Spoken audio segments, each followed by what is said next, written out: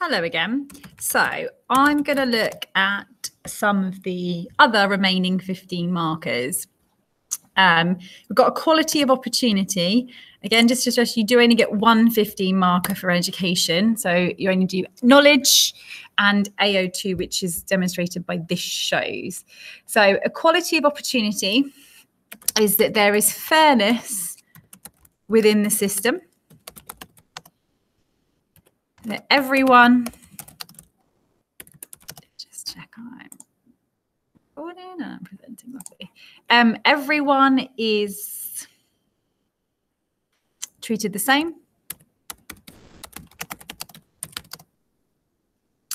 And they are not disadvantaged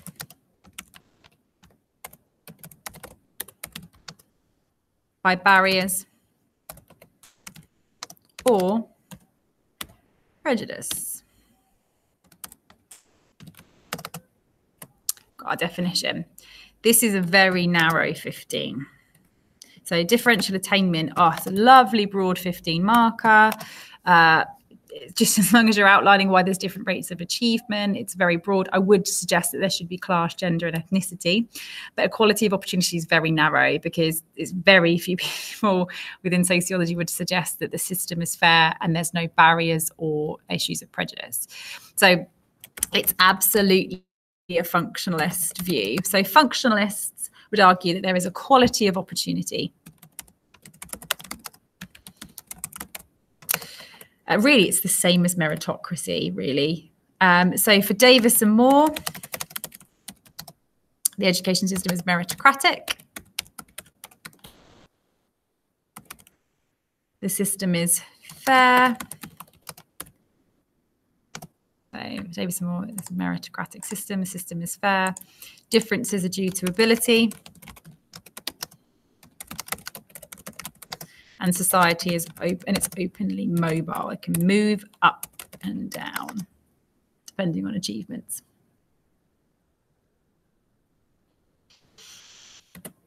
For Parsons, it's where we learn that statuses are achieved, or statuses must be achieved, and we are all judged by universalistic characteristics. Slight kind of picking out there of that actually it's where we learn that all statuses must be achieved and we're judged by universalistic characteristics, not particularistic.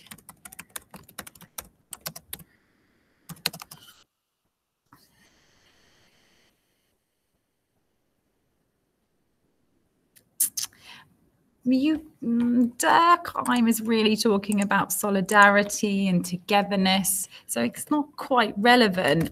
So I'm going to pop in the 3 functions.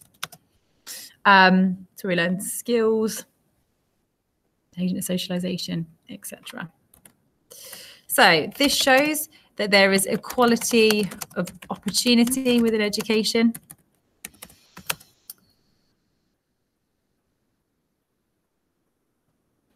We learn must achieve status.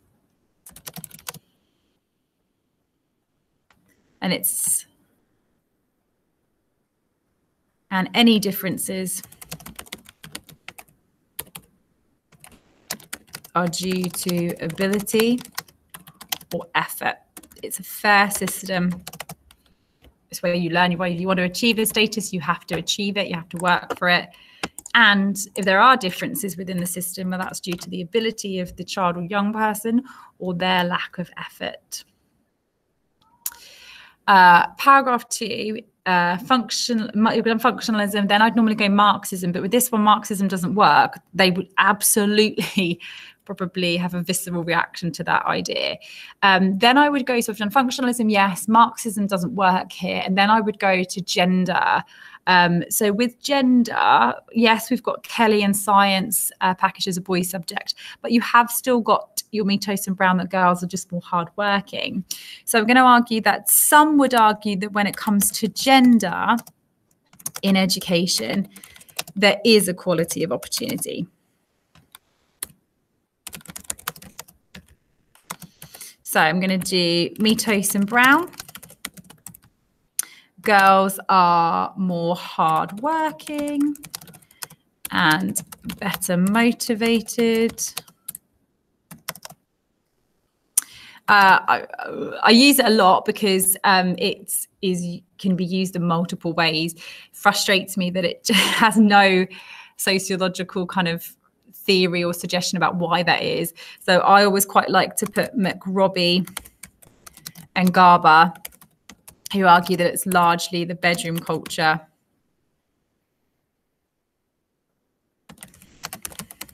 that really socializes girls.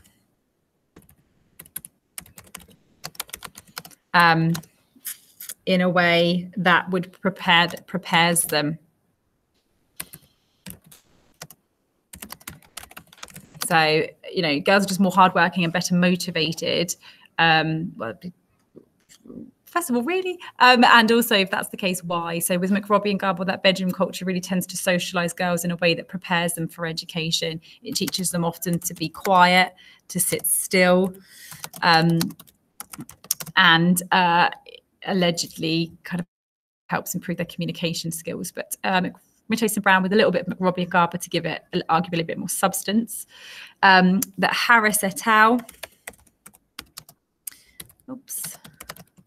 That secondary school females tended to be more hardworking, more motivated, whereas the boys in their study had struggled with revision and organisation. And then for Francis, many boys think education is irrelevant and adopt an identity of effortless achievement. So this shows that there is equality of opportunity, or there may be equality of opportunity in education now. And this may explain the 9.1% difference in achievement, as girls may be working harder due to socialization and so maybe working harder due to socialization, I don't know, and higher expectations. A bit of education in there with the maybe just a bit of gender quake and Equal Pay Act and all those lovely things. Right. So it's really 2 paragraphs. There isn't any other theorists who would suggest that there is equality of opportunity. So I know I say we aim for 3 sociologists with 3 paragraphs. Sometimes they're very narrow 15s and it's not physically possible, but it would still have range and it's still got the analysis there. So social selection.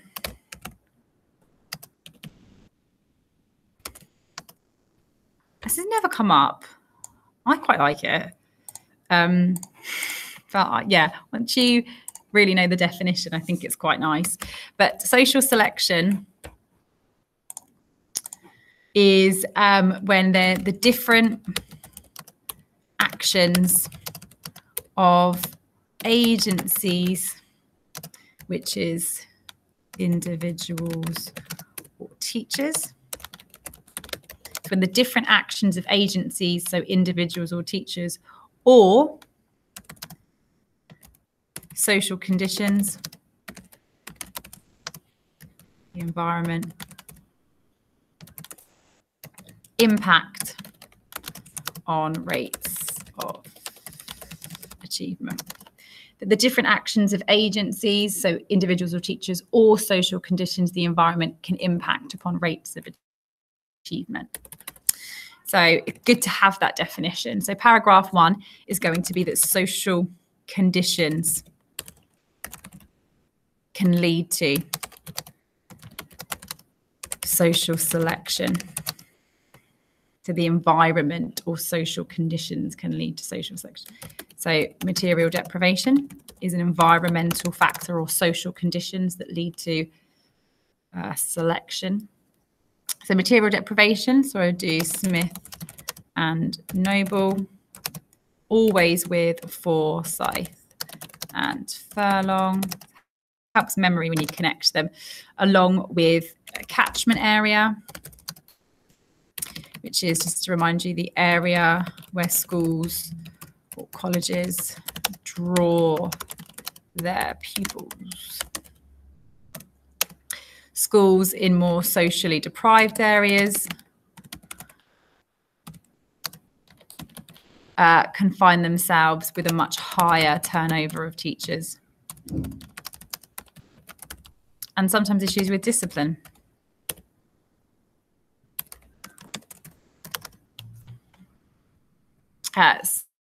Schools with more socially deprived areas tend to have much higher rates of poverty, arguably higher rates of crime, and that can lead to, obviously, students not focusing on Pythagoras because sometimes they've got other things to focus on that are slightly more pressing.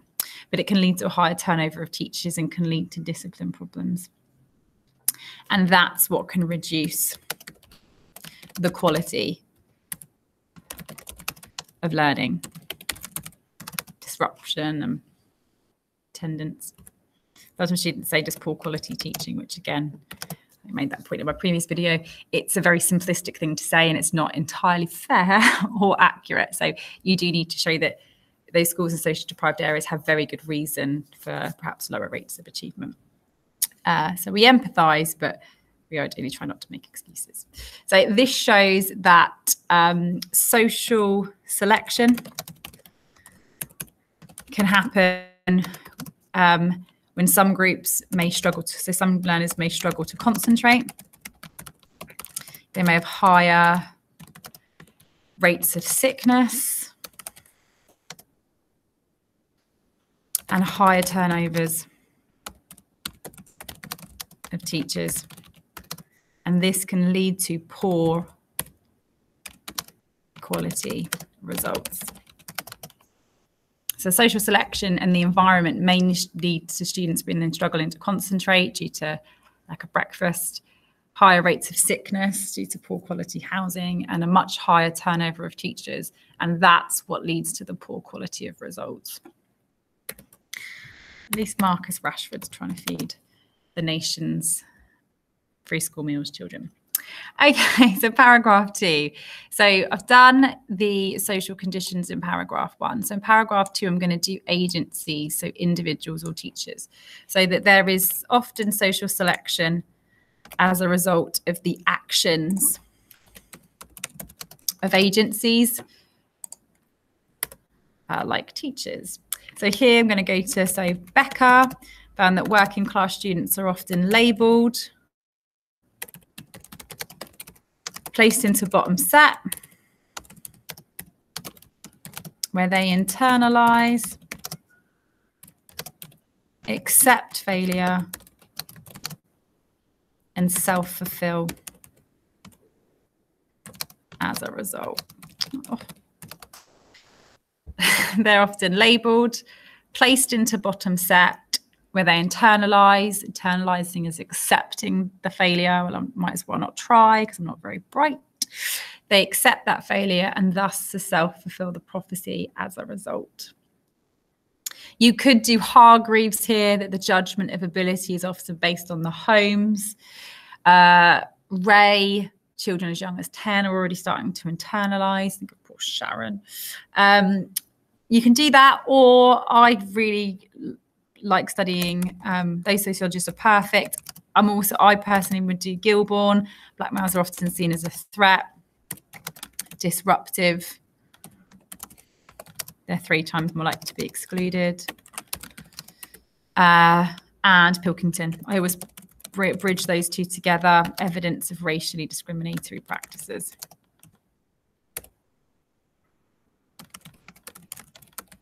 You can choose. It can be an all blue one if you want, all class, or you can mix it with a little bit of ethnicity.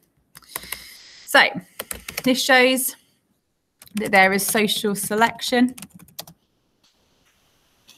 when students are placed into bottom set, It restricts their grades.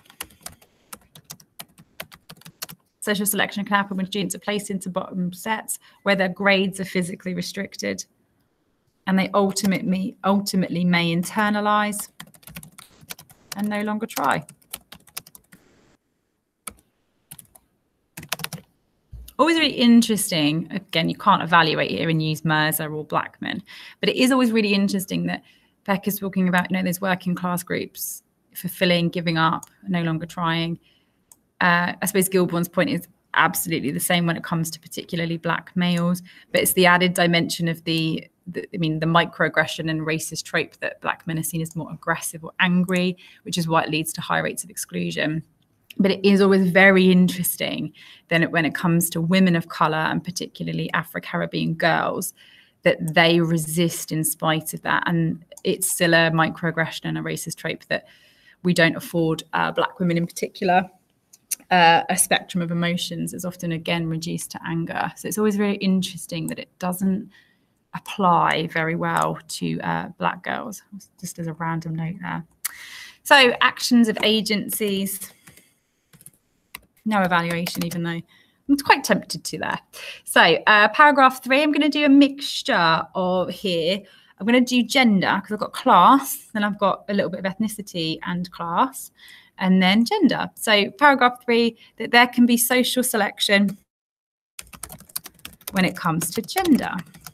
So I'm going to do Mitos and Brown. By this point, you're probably thinking Mitos and Brown are in everything.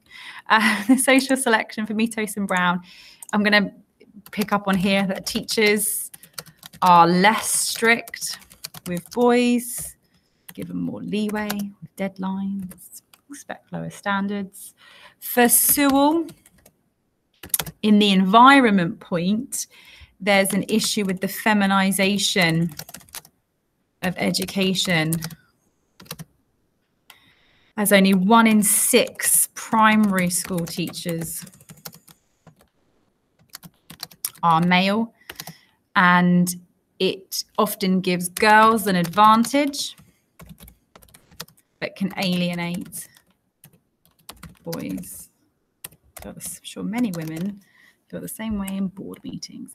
But there is a feminization of education, and he'd argue that it's an issue because it gives girls an advantage but alienates boys, that there's so few primary school teachers being male. And lastly, Harris et al. You can do the secondary school females tend to be more hardworking. You could do Mick, Robbie and Garber. The bedroom culture has created an environment. You could do Francis, effortless achievement. I'll leave that up to you to decide, but you've got a bit of option there.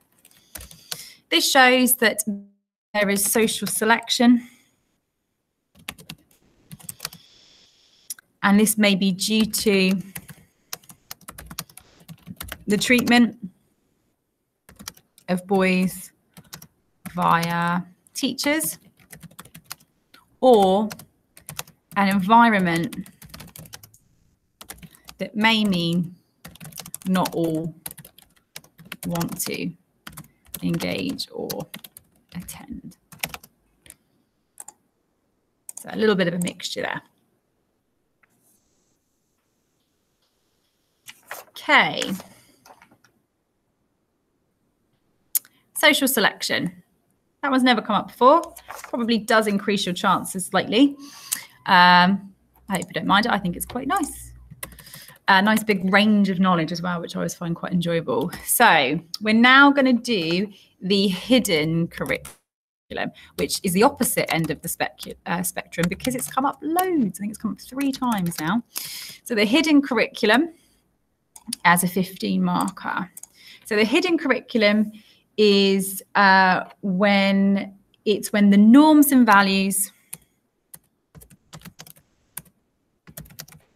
taught in education, when the norms and values taught in education,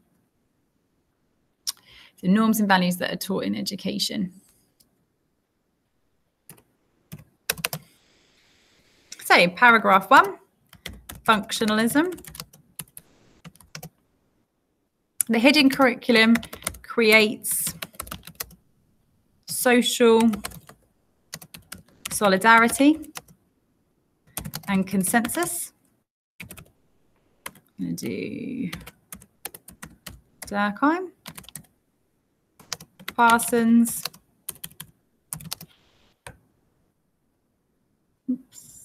Durkheim, Parsons,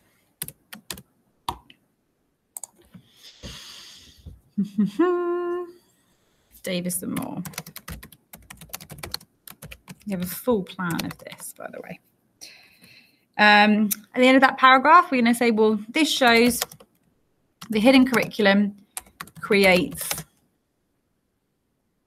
order and ensures society continues to function as we are all taught the same norms and values.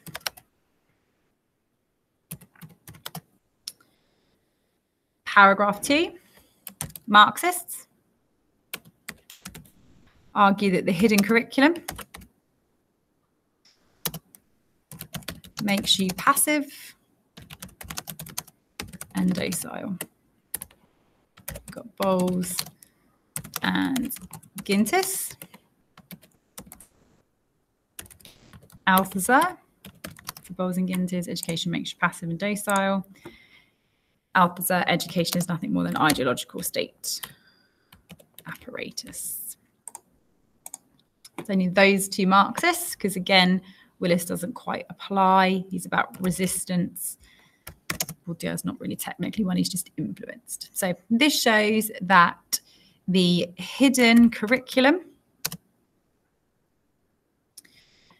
ensures we accept capitalism. Shows the hidden curriculum ensures that we accept capitalism, that we are passive and docile, and this ensures the system is maintained and it prevents a revolution.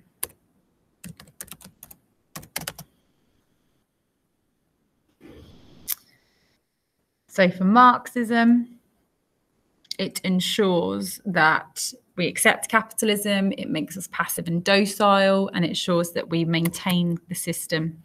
It prevents a revolution because you're too passive and docile. Right, paragraph 3, so we're going to do feminism, which is the gender grid. That the hidden curriculum disadvantages girls. For Kelly, science is packaged as a boys' subject.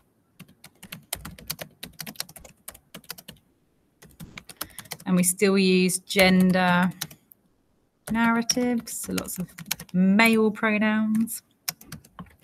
And Skelton argues that the hidden curriculum is responsible for perpetuating differences in subject choice.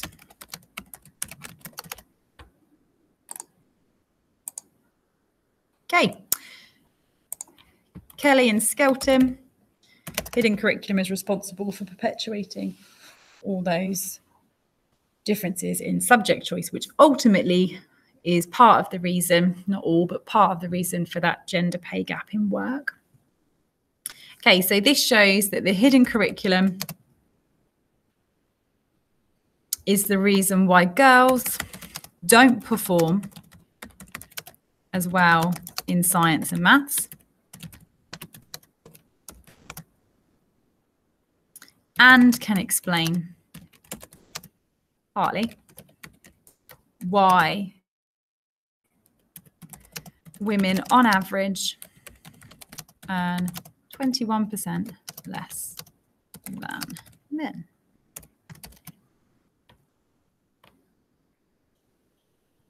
Okay.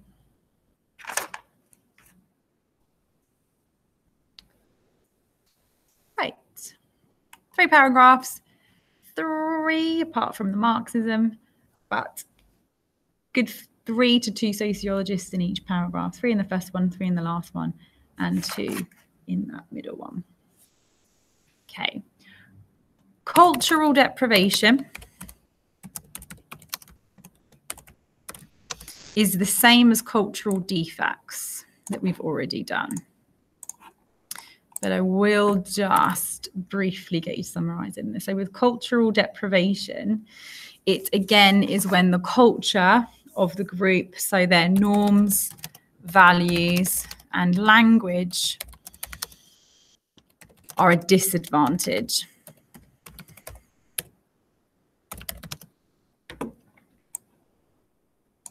Okay.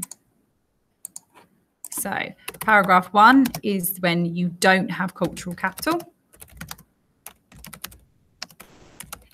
So it's Bourdieu, Gurwitz, you have Sugarman,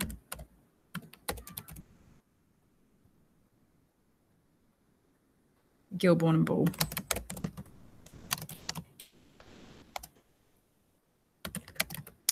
This shows that some groups may be considered culturally deprived as they don't have cultural capital. That makes education familiar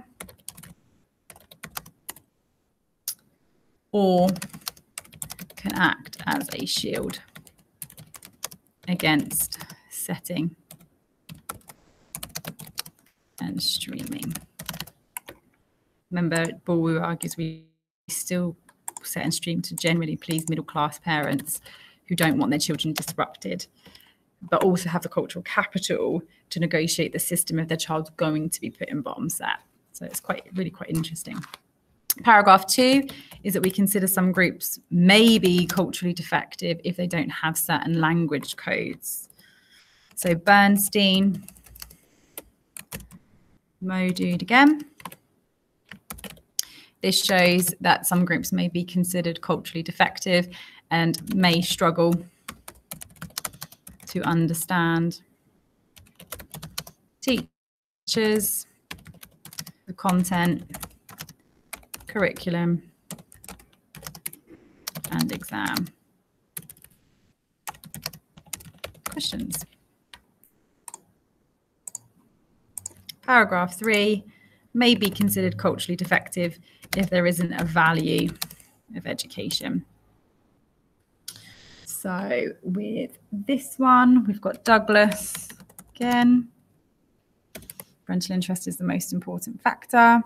Phillips and Palmer, child-centered, and Driver, Ballard. This shows that some groups may be considered culturally defective and may struggle, and so maybe considered culturally defective as there may not be a value of education, and therefore they're not encouraged to complete homework and revision, making them more successful. I went through that one quite quickly just because it is actually the same as cultural defects before, but quite keen, as I've said a few times now, I don't really want any gaps in that grid. I want to reassure you that they're all in the same place, even if they're kind of shorthand and summarized a little bit. Okay, so the last one is meritocracy. Now with meritocracy, it's the same as equality of opportunity. So again, I'm not going to spend a huge amount of time on this one because it really is the same. You're only going to get one. So with meritocracy, it's that the achievement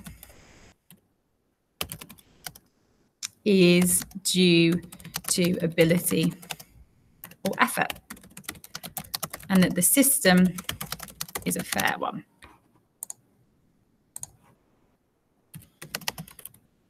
Paragraph 1,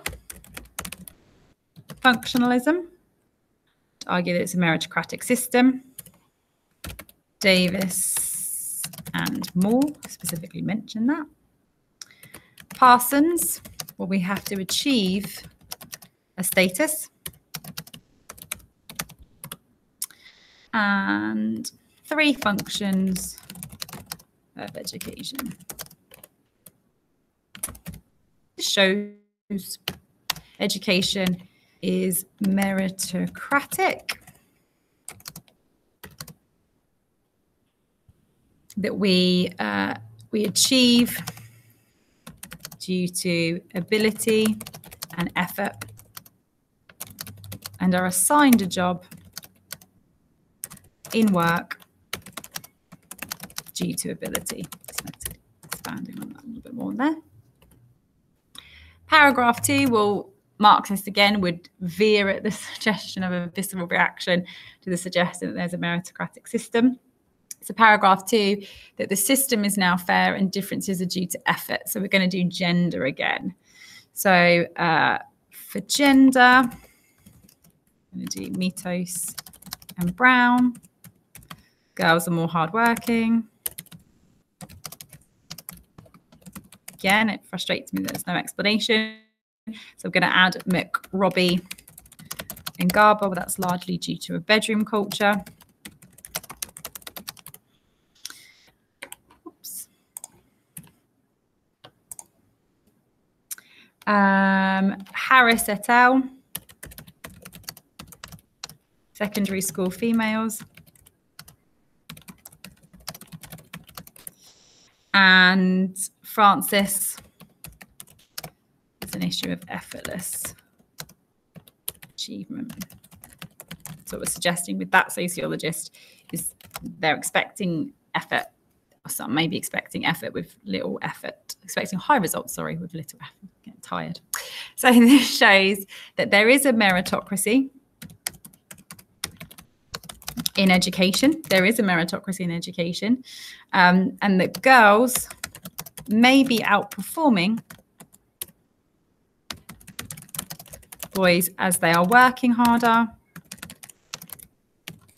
and more engaged.